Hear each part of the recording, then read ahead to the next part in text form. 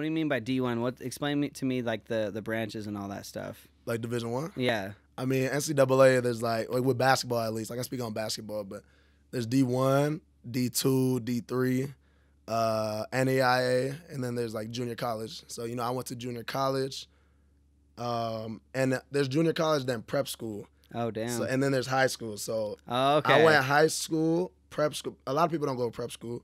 I went to prep school. Shout out CIA. Prep school, and then junior college for 2 years, and then skip those 3. Now I'm at D1, and then, bro, there's like overseas, you know, NBA. So it's like, bro, I'm right here. I made it this far, bro. You know what I'm saying? Right. So that's the end goal, bro.